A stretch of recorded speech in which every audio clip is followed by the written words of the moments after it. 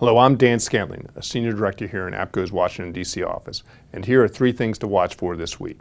Number 1, the Senate's finally going to bring up a health care bill.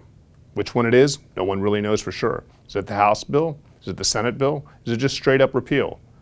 Regardless, it's very unlikely that it's going to pass. And then where do we go?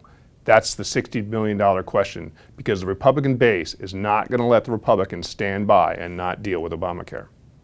Number 2, the drama over Russia continues.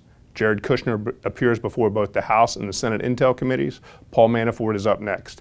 This thing has so many legs and so many tentacles, nobody knows how it's going to end. The president's even talking about pardons. And number 3, Congress and the lack of work. The House is supposed to wrap up its work this week. It's done nothing. Maybe it'll pass a budget this week, which is critical to tax reform, but nothing else has passed. Where does the House and the Senate go from here? They have to get something done. They're getting ready to go out for 6 weeks. Their base is going to go crazy. If Republicans think that their town hall meetings have been bad with Democrats pounding them, just wait till August and the Republican base starts coming out in droves. No health care, no tax reform, no infrastructure. It's going to be a long, hot August. Those are the 3 things to look for in Washington this week.